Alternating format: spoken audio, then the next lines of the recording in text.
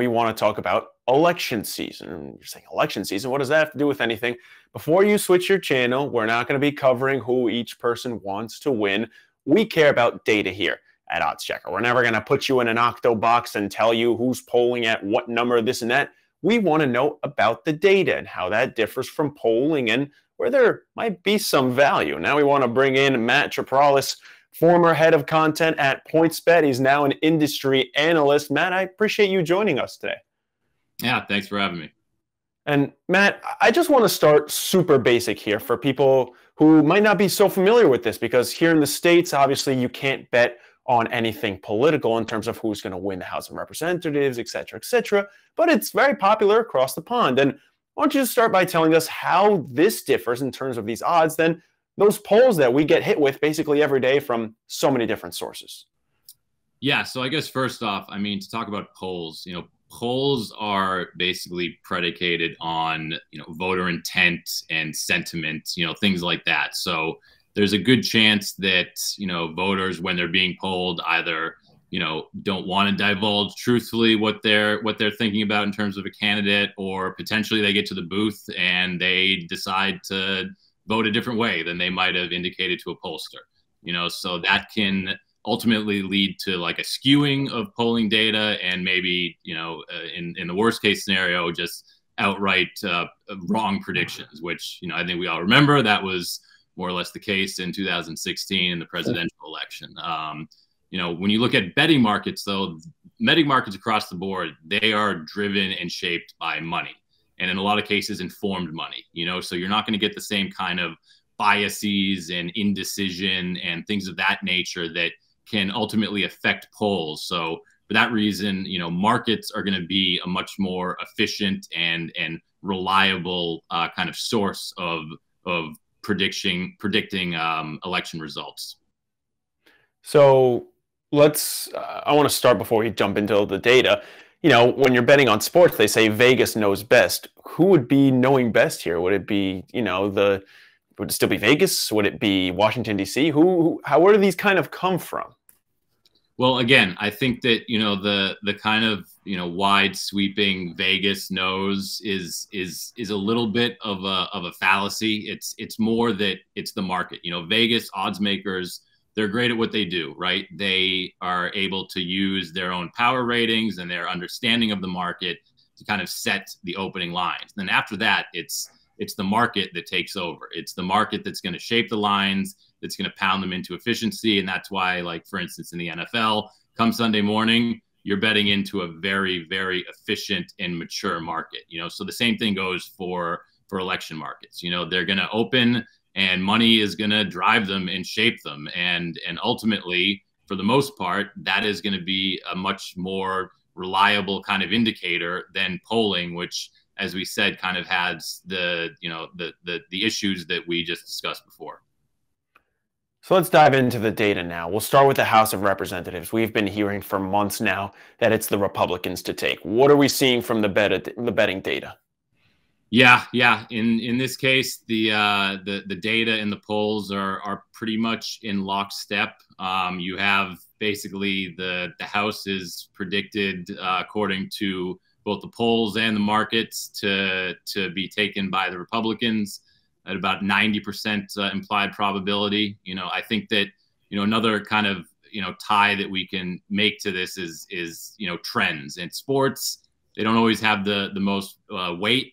Politics, especially in midterm elections, I think we know that the midterm election, specifically the House of Representatives, is generally a referendum on the party in power. That is very much the case here, barring something really crazy. It's that the Republicans will be retaking the House. I think that if you want to maybe kind of equate it to sports, it would be kind of like the Texans going into Buffalo and beating the Bills, so not impossible, but highly improbable. Not impossible, but I think we can sleep knowing that it's probably not going to happen, right? It's safe to say. So what about the Senate now? Because that seems like a little more of a toss-up, right? Yeah, this is kind of where betting markets and the polls begin to diverge a bit. If you look at the polls, 538 has the Senate as effectively a dead heat. The markets are indicating that Republicans have a distinct advantage. The implied probability of the odds say that the Republicans are looking at about a 65% chance to win the 51 seats that they would need. Obviously, that's what they need to take control, as opposed to the 50 that the Democrats need. So, there's a bit of a discrepancy there, and it's pretty tilted toward the Republicans taking the Senate if you're looking at the markets as opposed to the polls. Now I want to kind of take everyone through a couple of key Senate races. This one has been getting a ton of headlines. Down in Georgia, you have incumbent Democrat Raphael Warnock, and you also have Herschel Walker, who was a former NFL running back. There's been a lot of headlines from both sides in that race. What are you seeing from that data? Yeah, this race is pretty emblematic of the greater Senate race. Polls pretty much have it as a toss-up, as opposed to the battle for Senate control. The markets are actually more in line with the polls in this one. Warnock is a slight underdog. He's about plus 120, so not quite a toss-up, but it's very much anybody's race. I want to talk about how we're connecting this to sports now, because we've been kind of dancing around this. Do you like Warnock to win at plus 130, or what about the Falcons to win the NFC South at plus 210? Because I think there's maybe some good value on both of those bets, right?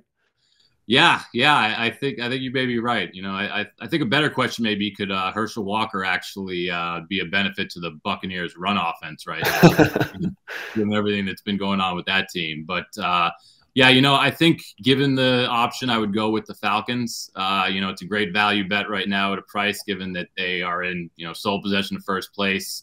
They have a pretty favorable schedule coming up. The Bucs are obviously in all kinds of states of disarray, both on the field and obviously off it with Brady. And on the Senate side, well, I think bettors can probably feel pretty good about Warnock getting through as a slight underdog. I think that it's Herschel Walker has proven down the stretch that he has been able to stay the course while playing, I guess, what we can only classify as a very, very unorthodox brand of defense.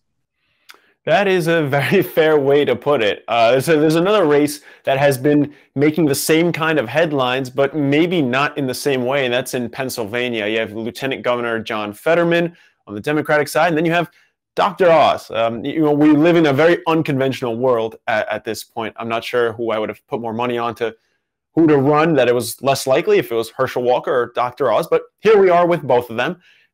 This is an interesting one, because if you go based off social media, John Fetterman probably has like a 25-point lead. That's all you see are his memes. But Dr. Oz has been at least keeping it pretty close here. What are we kind of seeing from the betting data?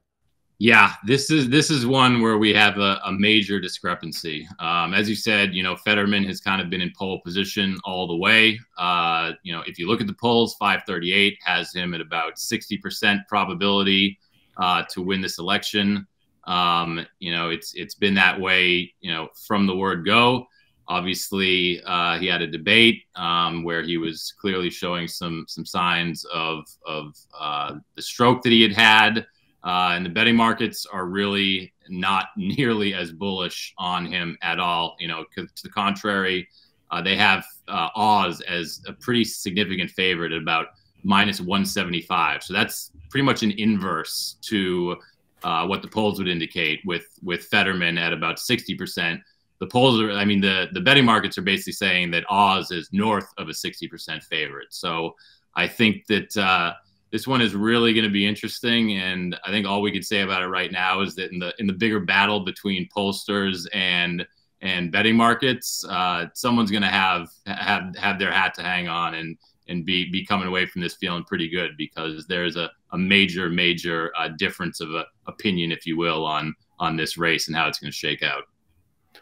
Well, you heard it from Matt. This is going to be an interesting one because of, like you mentioned, how different things are. I want to thank Matt Chaprales again for joining us. He was the former head of content at PointsBet. Now he's an industry expert. And again, there is a lot to get to. You can head over to OddsChecker and check out all the odds. You can get everything from Donald Trump to win the presidency at plus 370. He's the favorite, or to not even run at all at plus 265. Matt, things are confusing now in terms of polling and betting and all these numbers we're seeing. So I really appreciate you joining us to help break it all down.